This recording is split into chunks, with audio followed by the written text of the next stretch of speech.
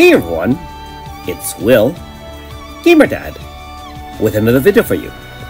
So hopefully you all checked out the Another Eden Global live stream. I believe it was simultaneous with Japan, however I only watched the English version as I only understand English. So make sure you check that out on the official Another Eden Global channel.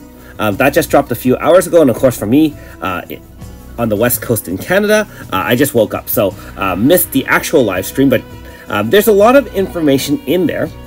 Most importantly, we do have a new update, I believe, as of tomorrow evening.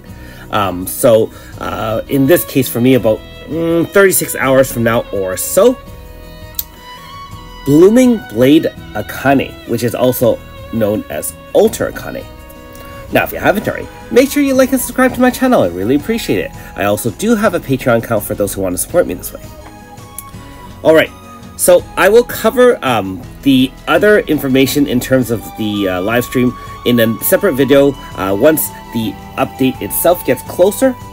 There is a spoiler alert that the Wars or the Rise saga will be dropping later on this week as part of the, I guess, simultaneous release. And that'll be exciting because, of course, without any help from Japan, we'll have to have our own team of global players venturing out there, beating super bosses, finding all the cool things out there. Alright, Ultra Akane. How is she different from her regular style? So remember that Ultras, they have different things happen to them in an alternate timeline, and so of course they either have a different element, different weapon type, different personality, or so on and so forth. In this case, she is still an Itto-Ryu, disciple. However, instead of being a fire katana user, she looks to be more of an earth katana user. By VCing in, and she also has a move, she can now set Earth Zone, which is a very welcome addition to the likes of, say, Ultra Miyunfa and Ultra Shannon.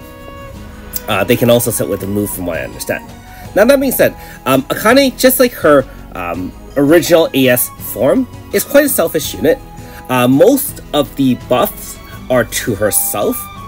She can give herself, for example, max MP up, crit damage up, heal herself, and she can now help by supporting her units a little bit by giving shielding in terms of physical res to her own team. But it's only 35%, it's not even 50, so not really sure if it's ultra powerful in that sense.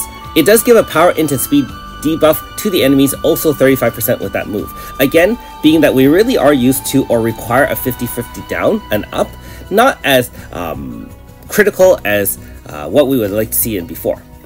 Now, the other interesting thing is she can apply slash resistance down up to 100%, so that's a nice addition to any earth slash teams. And finally, she stacks certain, I guess they're called courage stacks, but whatever those red orbs are, she gets start battle with 3 of them, and at the turn end they remove it all, followed by at the start of turn restacking it depending on the number of katana or Itto-Ryu characters on the front line. So obviously you have to build a team of all katana or Itto-Ryu. Now, being that Earth is a unique to the Itto-Ryu family, mostly because Shigiri is water, normal Akane of course is from fire, and Shion's like fire as well. It'll be a little bit interesting to get some synergy. I mean, it'll work for Slash, but not so much for Earth. I think Aldo actually is Itto-Ryu as well, at least honorary member, so that might help. But either way, you need at least 3 of those to get 3 stacks in, and based on that, it will power up her signature move, which basically will be an outside AF specialist. Does double the attacks if you have the 3 stacks, so it'll be a pretty strong attack and then followed by another attack. And it ignores target defense, so that should do a lot more than the damage modifier indicates. It also does stack Earth type attack of Akane herself up to 50%, up to 100%. So pretty good in that sense. Has a little bit of conditions, and synergy with other Earth slash is hard to say depending on the qualifiers of stacking. Now remember, she is a Stellar Awaken unit like all units are, and so what do you get for Stellar Awaken? If you have a Stellar Awaken move, Now her Stellar Burst move will do Earth/AoE XXL, of course, stack Elemental Break Earth. If you have those 3 stacks up, it will do her normal move, Earth type down 100, massive extra damage, redeploy Earth Stance and Awaken Zone. Now, interesting thing is, unlike other Stellar Burst move, doesn't look like it shatters or breaks zone. So based on the wiki, at least I see. So if it does not break zone, I think that's a huge loss. However, who knows if in real life it actually does, being that nowadays the information is so up to date that we might have to adjust things here and there. So keep that in mind that as of this video, I may not have the correct information. If it does break zone, that would be actually a very nice move. Oh, by the way, Kaleidos everyone to Earth. Now, the other interesting thing about her, and remember, this is a trend we now see with most physical users. The more powerful ones will now be able to stack, excuse me, Singular Focus. Now, remember, Singular Focus is one of those abilities that are essential for physical users to do massive amounts of damage based on their max MP, very similar to magic users. Of course, this is locked behind the SA, and so if you get her non-SA'd or you side grade her, you will lose the benefits of the Singular Focus. Keep in mind that in the future, I'm sure that there'll eventually be team-wide buffs that will apply Singular Focus to everybody, just kind of like Mental Focus before in the very early stages was just to one unit, but then you see units like AS Chio or all Magic Zone setters essentially giving Mental Focus to everyone. So that's not necessarily as bad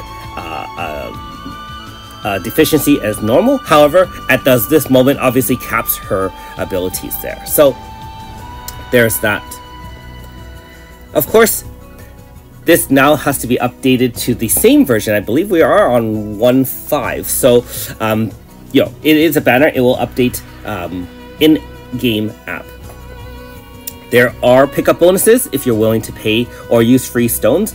And again, being that this is an altar, you either hit the 5 or you hit nothing. We're already used to that with the AS and ES Thili and Alma respectively. Excuse me, morning voice after all. And of course, more faithfuls here and there. We'll cover those more in our, should you summon video tomorrow. And finally, as usual with altars, you do get to see the first quest for free as a teaser. You do get 10 stones for that. Me personally, I don't even bother with doing those quests until I get the unit. And even afterwards, by the time I get the units many months down the road, I kind of forget about it sometimes. So bear that in mind that you can get the 10 stones as a teaser. Alright, so that's pretty much there. All that's happening tomorrow. But like I said, I'll eventually release another video talking about the live stream, probably my farming results, which I haven't done for a couple months, and share my thoughts as to what's going on there.